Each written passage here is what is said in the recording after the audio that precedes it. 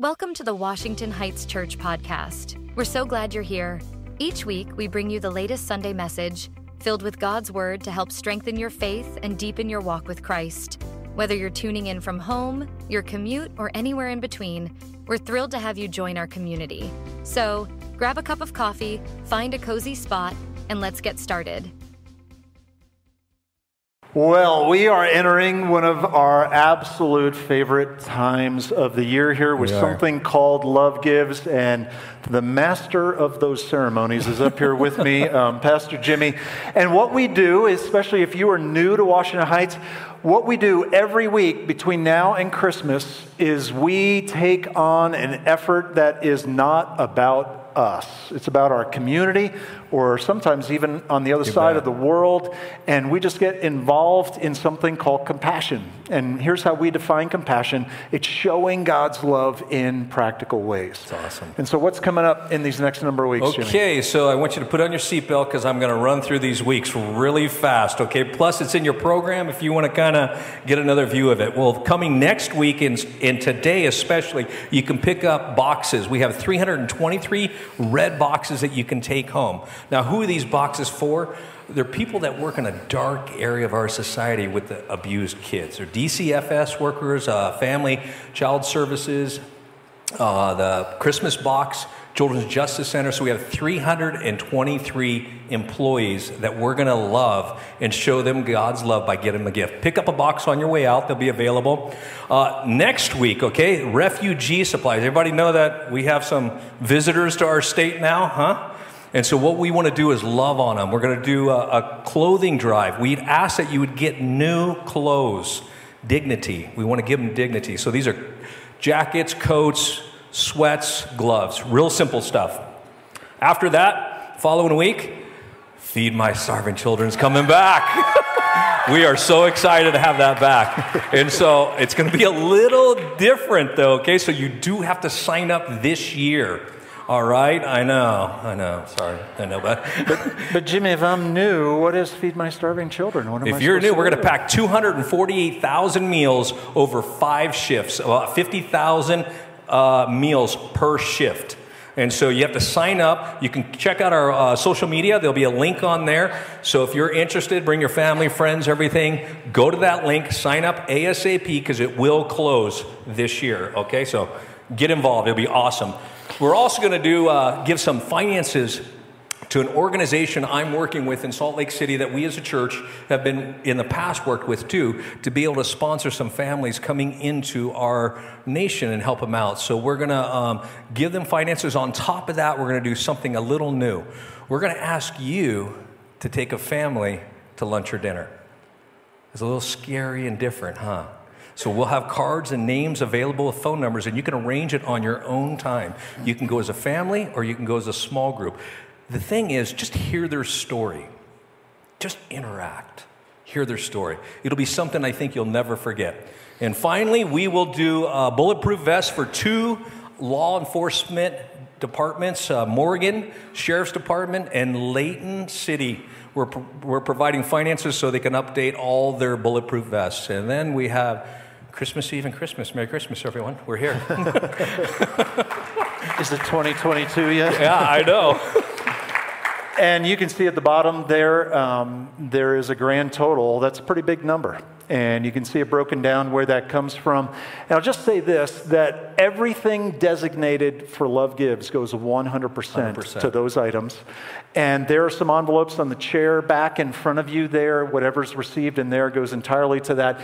And if we get over that amount, which every year that we have done Love Gives, we've gone over, we're going to keep giving to those refugee families. Many of those are some of the Afghan families that you've seen on the news who have been just fleeing, ahead of a lot of trouble that has come their way. And a number of them have come here to Utah. It's going to be a great season. Everybody ready? Amen. Okay, we'll see you. All right. Let's turn our attention to the message for today. So we see that list and we hear what's happening, and I think it's not hard to convince ourselves that those are good things to be a part of. What I want to talk about today is the motive behind it, the fuel that makes that happen. Because what happens on the surface level, sometimes what's beneath the surface doesn't exactly line up with that.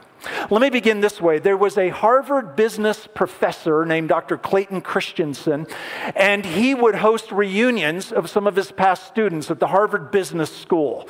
Right? These are the people getting great education. They would get great jobs. They were making lots of money. They were having lots of influence. And as these reunions were happening, he noticed that there was a theme almost every single time with every single person. They weren't happy. There wasn't a lot of joy in the room, and it led him to say, why is that? Because they've got top shelf education, great jobs, great income. Why aren't they happy? And so it led him to do some research. Here is his bottom line. Happiness is not about accumulation, it's about contribution. To which I think we would probably say, yeah, that sounds really right. You know what I think is really cool about that? Jesus said that about 2,000 years before this. And Jesus is like way ahead of the curve. Here's something quoted in the book of Acts that Jesus said, it is more blessed to give than to receive. This is if Jesus said, you want to know the secret of happiness? It's not making it about yourself at the end of the day. But I don't know if you've noticed this about yourself. I've noticed it about myself. That I can even do something good, but even mixed in together with that is something that's about me. Like there are times, I think I've done kind or good things for people, and there was a bit of an expectation along with it that eventually they would do something kind in return for me. And it's amazing how the darkness of the human heart can twist in the direction of me, myself, and I. And so maybe we even look at something that Jesus said is more blessed to give. Well, I want to be blessed, so let me do that so that there's something on the other side of that. Here's also what the Bible says about generosity and showing compassion. Whoever brings blessing will be enriched, and the one who waters himself will be watered. Well, I want to be enriched, so how do I get that? Well, let me be somebody who brings blessing. And so what is that really ultimately about? One more example of what the Bible says. They share freely and give generously to those in need. Their good deeds will be remembered forever. They have influence and honor. Who doesn't want to have influence? And maybe even we wouldn't say it out loud. Who doesn't want to have honor? And so, well, if that's what you got to do to get that, could it be that something good even winds up slanting in the direction of something that's not so good in these hearts of ours? Unless my generosity is rooted in something deeper than me, it will become about me. And I got to tell you, I'll be honest, I hate that about me. And I'm not sure if that's only, my heart. I wonder if there's just this tendency in the human heart that we can lean in that direction. Jesus talked about that one day and how we can get to the place where that compassion and that generosity is genuine. And so let's dive into that. And I think there's something here that allows us to see something beyond what happens at the surface level so that the motive behind what we do is one that is fueled by all the right things. And one of the things I think right up front, when I say generosity, what do we often think of? We think of money, right? And maybe that's our first thought. And while it includes that, what we're going to see from Jesus is generosity and compassion is way bigger than that. It's something that can be so pervasive and makes its way into so many different aspects of our lives. So let's jump in the Gospel of Luke. Jesus, also told this parable to some who trusted in themselves that they were righteous and treated others with contempt.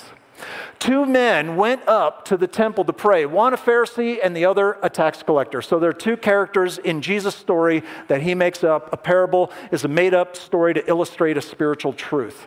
And when we see tax collector, that's not the most warm, fuzzy phrase, right? We have a lot of people that work for the IRS around here, and, it's not quite as bad, but it's not something we get excited about. And by the way, if you work for the IRS, you see my name come across your desk, please let me know, okay? I want to be ahead of the curve on that, right? But a tax collector back then, that was a horrible designation for somebody. Why? The Roman Empire had conquered Israel. And so what they did is extorted huge amounts of money, like the spoils of war. We conquer you, we're going to take huge resources out of you because Roman legion armies are not cheap, and we need to fund them. And so we need to collect taxes. They called it taxes, but really what it was just extortion. And so how did the Romans collect that money from all those conquered people? They outsourced it. They outsourced it to people who were natives of that defeated country. And so imagine this, Jewish people working for the Romans, taking money from their own people to supply the Roman Empire and the Roman armies that are holding a spear to their throat. And Rome said, here's how much we want. Anything you get above that, and our swords are here at your disposal, you can just keep it. So who would do that? Somebody who's saying, you know what, relationships don't matter, respect to the people around me don't matter. I just want a bunch of stuff because I can get really, really wealthy.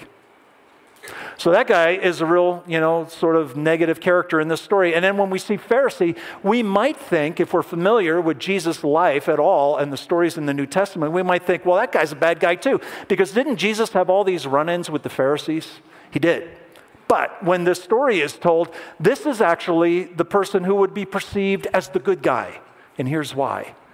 Before the Pharisee movement began, the Sadducees were the leaders in the temple, and they were sort of the professional religious people, and they were viewed as corrupt. Some of their beliefs were they didn't believe in the resurrection, they didn't believe in heaven. It was sort of a very vague sort of spirituality, and they were also often in collusion with Rome, and so the people said, those guys are not spiritual leaders, we don't know what they are, maybe in our day we'd call them a bunch of empty suits. And so there was this movement that began, a reform movement. And it was called eventually, the people who went through it, they were the Pharisees. They took the Bible seriously and they took it literally and they structured their whole life around it. And they were the ones trying to actually live out what God has said. And so in this story, you got a guy who's perceived as the good guy and you got a guy who's perceived as the bad guy. And Jesus continues the story. The Pharisee, and then remember they're at the temple, standing by himself, prayed thus, God, I thank you. And what would you list if you were going to pray? God, I thank you. And probably we would have a long list of things that we're thankful for. We really sat down and thought about it. Yeah, there are issues in our day, but you know what? We have been blessed in so many different ways. God, I thank you what? Take a look at what he prays. God, I thank you that I am not like other men. Extortioners, unjust, adulterers, or even like this tax collector. Isn't it amazing that he prays about himself? Who does that? I don't know about you. I prayed for some other things. I prayed for my football team. I prayed, apparently not enough last week. The Dallas Cowboys got trampled on by the Denver Broncos. And thank you, Bronco fans, for letting me know. Did you see the score? Yes, I saw the score, okay? But we digress. Right? So this is a guy who is praying about himself, and on the surface level, I got to tell you though, his actions are really good. Check this out. I fast twice a week. That is foregoing food and setting that time aside to focus on God and to hear from God. That's a good thing. I give tithes of all that I get. A tithe is giving 10% of your income. That's a lot. The national average right now, by the way, in America is about 3%. Interestingly, people under $60,000 give a higher percentage and people above that give a lower percentage, which is kind of an interesting thing, that people who make less give more percentage-wise, but that's just kind of jump back into the story. And so this guy, on the surface though, right, things are really good. He's doing good things. But where has it led him? God, thank you that I'm not like a bunch of those losers. And he's looking down on other people. And so what you see on the surface and what's below the surface, they don't line up, do they? They don't match up. Because good actions on the top are not backed up by a heart that is in line with why it happens in the first place. And then Jesus goes on, but the tax collector, standing far off, doesn't even want to come near, would not even lift his eyes up to heaven. That's kind of a sign of humility. But he beat his breast, saying, God, be merciful to me, a sinner. And here's somebody who on the surface, what has he been doing? He's been destroying other people's lives, but something's happening beneath the surface. And so what you see at the surface level isn't always what is happening beneath the surface. Whether good things or whether bad things, there's a deeper level. And what we're going to discover is this guy, you know what he's asking for?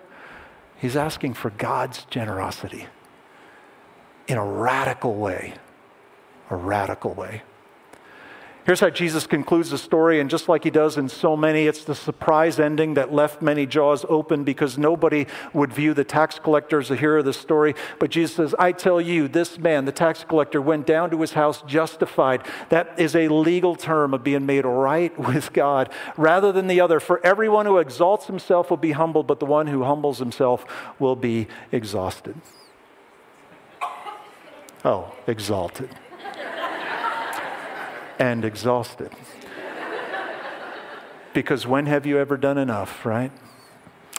Here's what that is all about. Compassion and generosity is not about my wallet, but it's about my heart. That's where it starts. That's where the fuel can reside. And that's where the motivation can come from. And then Luke, who wrote this account of Jesus' life, puts a story right after this, and maybe you know this about the New Testament, maybe you don't, but in the Eastern mindset, they don't always put things in a linear order, right? We think, well, this happened and this and this and this and this. We think sequentially. They don't. And they will often organize things thematically. And so you don't always find things in a linear order. And so here's the next thing that Luke says right after that story. Now, they were bringing even infants to him, Jesus, that he might touch them. And when the disciples saw it, they rebuked them. Get those kids out of here. Now, it's hard for us in our day with the value that we place on children to understand that 2,000 years ago, and this was just universal for centuries, nobody valued children. At least not until they were productive. Because they were a net cash drain to any home until they were actually helping to bring something in. So they were not viewed like the way that we view them. Well, when did that change? You know who had the major influence on that? This guy. But Jesus called them to him, saying, let the children come to me, and do not hinder them. For such belongs the kingdom of God. And truly, I say to you, whoever does not receive the kingdom of God like a child shall not enter it. And we go, Luke, what in the world does that have to do with a Pharisee and a tax collector who go up to pray in the temple? Seems like whiplash into another story. But I think it has a lot to do with it. Because who are the disciples? They're probably also people who are doing a lot of good things, probably tithing of their income and fasting and doing some of those other things. And all of a sudden, here come these kids. And hey, we're trying to leverage Jesus here. We're on the Jesus train that's going somewhere. Get those kids out of here. We don't have the time or the energy for that. They can do nothing for us. And you know what that story tells us? Especially on the heels of the other one. Compassion has many currencies. How about the currency of time? I think we live at a time where they're in an era where people will sacrifice some finances to get more time or to have more flexibility. And sometimes it's easier to swipe my bank card than it is to give somebody my time. because I hold that very precious. And could it be that generosity and compassion is withholding the most precious currency as I understand it, but doing it in some other way? How about physical or emotional space? I just don't want to get involved with that and don't want to get involved with people and just keep that at a distance. It's so exhausting. It's so hard. And I just don't want to deal with it.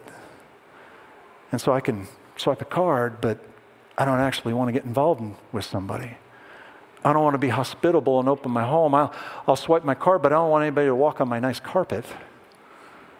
Compassion has a lot of different currencies. How about the accounts we keep with people? Maybe there are accounts where we've done good things for people and we think, well, there's going to be something coming back on the other side. Or maybe there are people who have hurt us, they've harmed us, and we think there's going to be a day where that's made right. And until then, I'll hold on to it. Could it be that compassion needs to be exercised in both of those to say, the things we do, no strings attached. And the people who have hurt me, you know what? One day, God's going to settle all accounts. I'm not. So what is the key to compassion? And there's a part of this story that Jesus taps into again and again. He does this a number of times because really the tax collector and the Pharisee really picture two ways that human beings throughout all the ages have come up with as a means of salvation. How do we save ourselves? How do we get right? And one is to be the tax collector, right? I'm going to do whatever I please, and I'm going to do whatever it takes, and to whoever, as long as I wind up with all the stuff that I think will get me to where I think I should be. Right, just a couple chapters later in the book of Luke, Luke records a story that Jesus told about a son comes into his father, says, give me my inheritance, I wish you were dead. And he goes off to a far country and blows that all in all kinds of extravagant and wild living. And then when he hits rock bottom, he comes back, right? It's the same picture. I was going to do whatever I want, and I don't care what anybody else says. I'm going to define victory for myself. And in that story, there's an older brother. He stayed home the whole time. And what was he doing? He was doing the chores. And he was doing what was right. One way is to just do whatever we want. Another means of salvation, and this is the one that sometimes gets really confusing for us. We get really, really good. And when we get really, really good, we think that on the other side of that, in some way, shape, or form, God owes me. And after all, God, haven't you noticed that I'm not like all these other people? And so there's a couple different ways we can try to accomplish our own means of getting right with God. And Jesus in those stories time and time again says, you know what? It's neither one of those. And there's one time even he says that tax collectors and prostitutes will come into the kingdom before you Pharisees, before you righteous people. What does that mean? That being bad is actually good and good is actually bad? I think what Jesus is really hinting at is this, that when we have taken the route of being really, really good, we often have a hard time understanding that we're sick, that we need the grace of God. Because after all, we've achieved it. But oftentimes people who run far from God seem to discover in those difficult moments, yeah, I've blown it, clearly. But down the other road, I made it. But did we? So what's the key to this? It's found in the statement that the tax collector says when he's praying in the temple, God, be merciful to me, a sinner. And what does mercy mean? There's a couple different words that are translated for mercy in the New Testament. And by far, the most common one is this top word, and that's pronounced elios. And you see that over and over again. What it means is loving sympathy. There are some blind people who cry out to Jesus as he's on his way to Jerusalem and say, Son of David, have mercy, have elios on us, have loving sympathy on us. And Jesus does that day and does something pretty amazing. He heals them and they have their sight. But there's also an uncommon word, and it's the second one that's pronounced heliosmos. And that one's only used 2 times, once in Jesus' story. And I'm going to show you the other one in just a moment. And these words are both translated the same way in English, mercy, but they have a different sense of meaning along with them. Let me tell you what hilasmos in the Old Testament, the picture of what that means. Do you know what this is? And I think you do know what that is. Why? Because we've all seen Indiana Jones and the Raiders of the Lost Ark. That is the ark. And it was this box, and into that box was placed the 2 stone tablets with the 10 commandments that Moses brought off the mountain after meeting together with God. And they were placed in that box, and this box was put in the Holy of Holies. And what was the point of putting that law there, of putting those commandments there? The 10 commandments were never given as a ladder to make ourselves right with God. Instead, they demonstrate that we miss the mark, and that God is holy, and on our own merits, we cannot come because we have all missed it. One example, one of the 10 commandments tells us not to long for anything that our neighbor has. Anybody ever done that? You see what your neighbor's driving into his garage, and you look at what you're driving into your garage, and it can be in a multitude of different ways. I can remember I got the iPhone 12. It was about 3 weeks later, the iPhone 13 comes out. And it's got a better camera. We miss the mark. And on top of this box, there's this gold top on there, and that is referred to as the mercy seat. That's where the word hilasmos would be used. And once a year, a high priest could go into the Holy of Holies, and he would sacrifice an animal. And he would take the blood of that sacrificed animal and he would take it into the Holy of Holies with him. And he would sprinkle that blood on top of that mercy seat. And that would make payment for the sins of the people for 1 more year. And then it would have to be done again and again and again. The innocent sacrificed in the place of the guilty. So when we think about what that tax collector is talking about, let me show you the other time the same word is used. Therefore, he, Jesus, had to be made like his brothers in every respect, so that he might become a merciful and faithful high priest in the service to God to make hilasmos, propitiation for the sins of the people, to make payment. To make atonement. What does atonement mean? The meaning of it's right in the word, at-one-ment. How are imperfect people made right with a perfect and a holy God? Somebody paid the price. The innocent for the guilty. And when the tax collector is saying his prayer, remember this is Jesus telling this story. What did he ask for?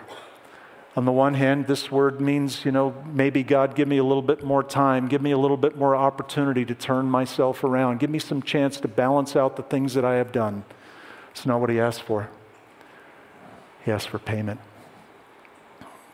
And what's going on beneath the surface of his life is a recognition of what God has done and what his need is. He cries out, God, be merciful to me. Make payment for me, a sinner. So what does all of that mean? Compassion grows in grace. That's where it begins. That's where the motivation starts. It's the fuel of that. But then it doesn't just sit there. Do we celebrate that? Absolutely. Do we recognize it? Do we learn more about that? You bet. But ultimately, it needs to make its way into all that we are, and to become a pervasive part of our lives with our time and with our physical space and our emotional space and with the accounts that we keep with others. And compassion has many currencies. And why would we allow that to become more and more a reality of who we are and ultimately what we do? Because we recognize what we needed. And that we have received the generosity of God, radical generosity, his payment for our sins. Would you pray with me?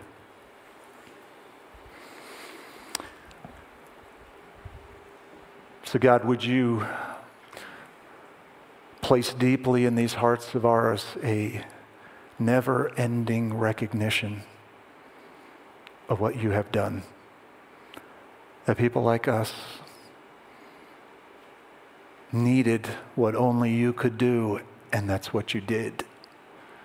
And you came to make a sacrifice once and for all time and for every person who puts hope and trust in you. And God, let that be what plays out even over the next number of weeks. Is just a motive that says we receive so much from a holy God. Why would we do anything less? But let it be with no expectations of what is in return. And God, challenge us in different ways that compassion would find its way into all that we are and ultimately the things that we do.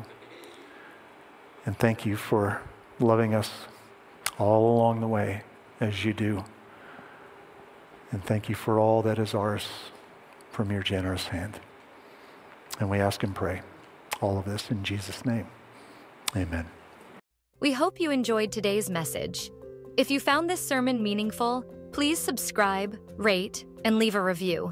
Your support helps us reach more people and spread the word. Stay connected with us throughout the week by following us on social media at Washington Heights Church on Facebook and Instagram, and by visiting our website at whc.faith. For more information and additional resources, check out the podcast description below. Thank you for joining us. See you next week.